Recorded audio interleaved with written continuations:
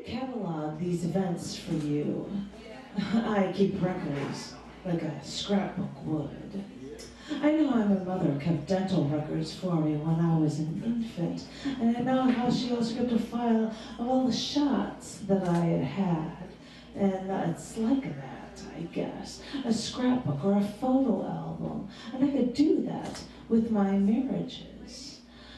My first marriage was with one, it was one that I actually probably needed, but hindsight is 20/20, and maybe I needed counseling more than I needed a husband. Forgive me, I was new to this whole attraction and attachment thing, and this commitment thing, but I know I got it right when I tried. But maybe it was my fault, and I picked a guy that was just, you know, compatible with me. I mean, he was a great guy, don't get me wrong. He wanted to learn from me, and I think he kept me on my toes, but I think he knew it wouldn't work out for us. And so he just waited until I came to that conclusion too. I don't know what I was going through or why I even went through my second marriage. People think I was crazy for putting up with him, for tolerating him, for including him. But I didn't care, because in my own little way, he was mine. It was a role reversal for me.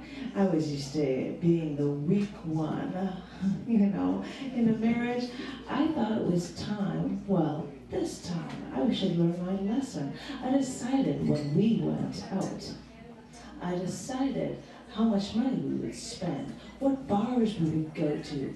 I think it all boiled down to me deciding how much fun we would ever have. Maybe he followed me like a puppy dog who was just found his best friend, and his tongue was hanging out with excitement, and he would roll down the window of his car as we'd go to take off. I think the problem was that I wanted this marriage to work, but my puppy dog only attempted scraps from under the dining room table and never offered anything in return. And I swear, I wanted something to work. I wanted this to work out for me. And it still pisses me off that in the back of my head, he couldn't think the way I wanted him to. And everything didn't just fall into place. Okay, my third marriage. It seems a bit more stable. I think he is a guy that balances out the two men from my first two marriages, and that kind of scares me. It makes me wonder if there's some woman out there who doesn't have a pot belly and has a lot more patience than me. Makes me wonder.